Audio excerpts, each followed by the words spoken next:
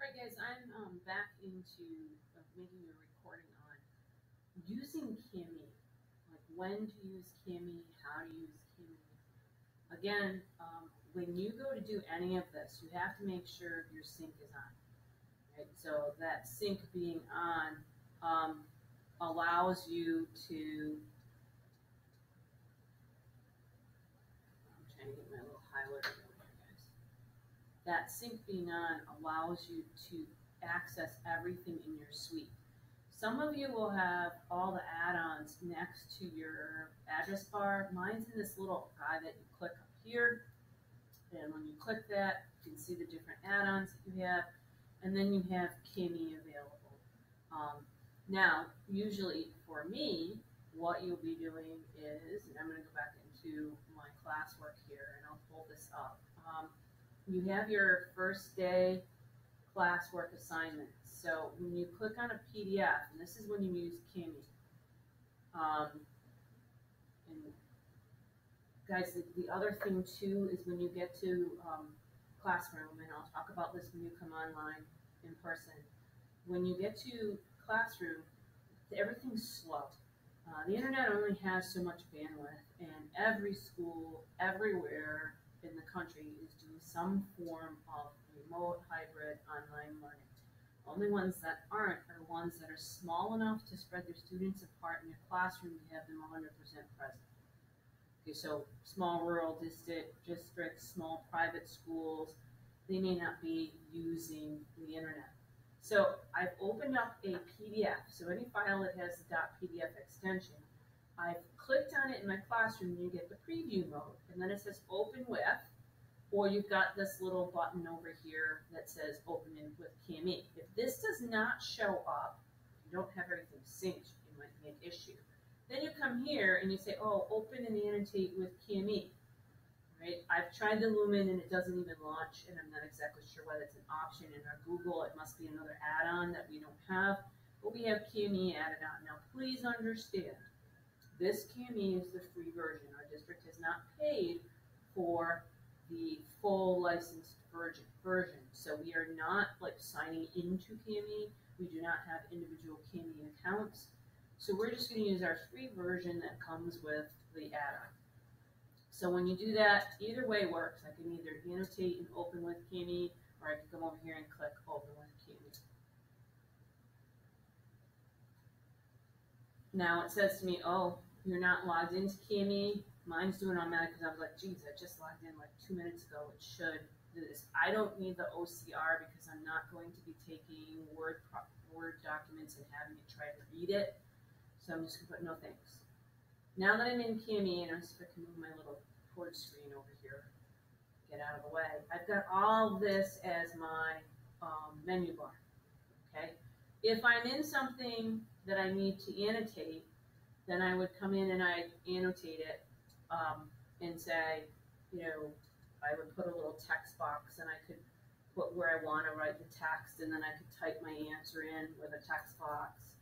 So there are some worksheets that I'll be like, oh yes, I want you to type in your answer using Kimi because it's a PDF, it's a picture of something. I don't have a Google document for you to type in. And that's why I'm spending a little time on this, because there are different ways that you use it. Okay, so if I want to get rid of this text box, then you hit remove or delete. Come on now.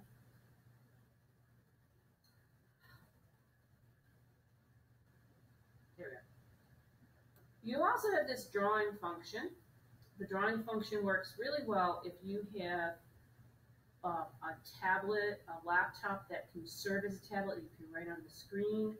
If you have the plain old Chromebooks that are issued, you're going to have to use your mouse. So I'm using my little mouse. So I'm just going to sit here and I can write in here by the draw function. Now it's a pain, and I know your signatures won't be completely correct, but you could do that. If you want to erase, you hit the eraser and go, I want to start over again, and it takes it in strokes.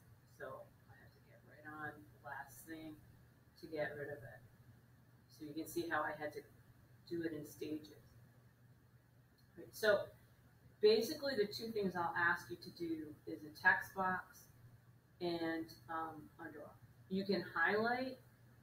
So there's a markup where you say, oh, I want to highlight, and if I want to highlight, I believe there is, it says text highlighter, and then you can come over and say, oh, I'm going to highlight this. Text highlight, yellow.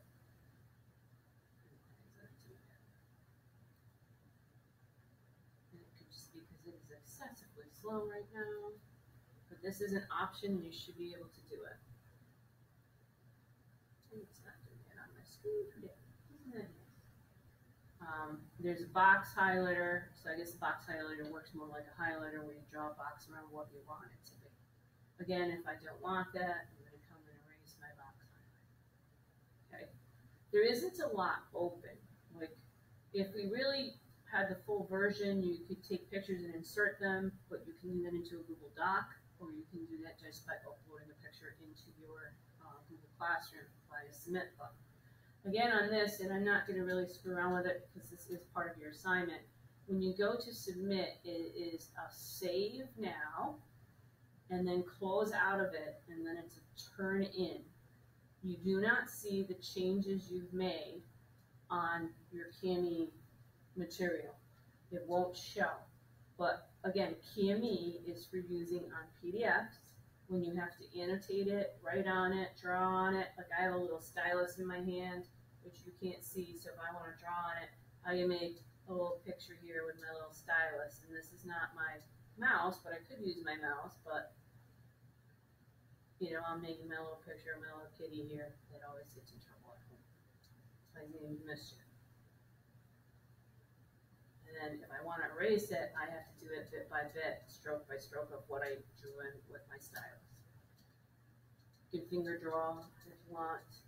All right, so that is CAME. When you're done, again, you always do save and come down to save now. Do not use like save into CAME because we don't have a signed in a CAME account. Now for me, it's saying save now. I can tell you right now, this is saved under what's called my directory of forensics unshared. So in other words, if you go on my website, you won't get to this by clicking on forensics. This will allow you to move things to different places, and it'll bring up your drive. Where do you want to save it? Do you want to save it in a different place? So I might say, you know, I'm just going to save it right in Drive and not have a folder. Or if I wanted, I could change the name of the folder, and then I could have what I needed. Okay, I'm not saving because I don't want to alter my original, but you would hit save. Once you hit save, you close the CAME, and then if you're in an assignment, you hit turn in. You still have to hit turn in though. Okay. And actually, do I have that?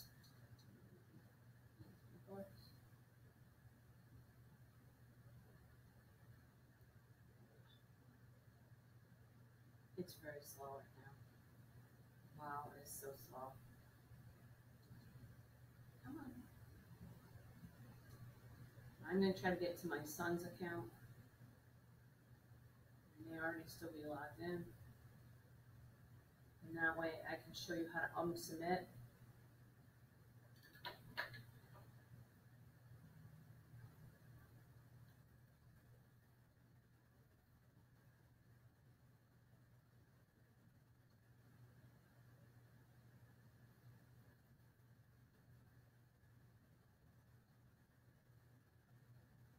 And I always laugh because my son's at college, but he still can access this account. So if he has it linked, he's getting these little things that he's doing work.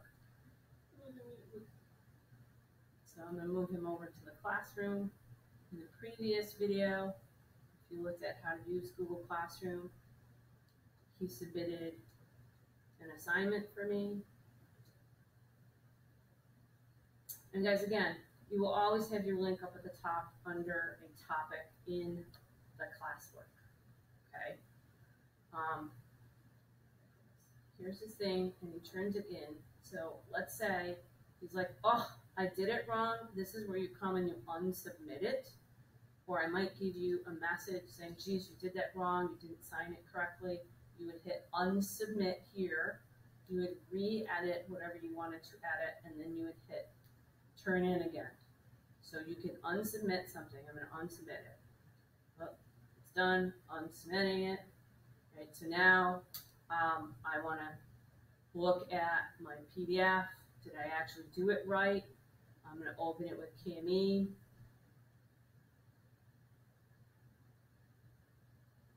It won't give you guys that message, or shouldn't give you that message about how many teachers use it. As you can see, it gives you the same. Here's my old signature. Parent didn't sign it yet, and so that might be an issue. So I'm going to have a little parent sign it. There's a color. There's parent signature.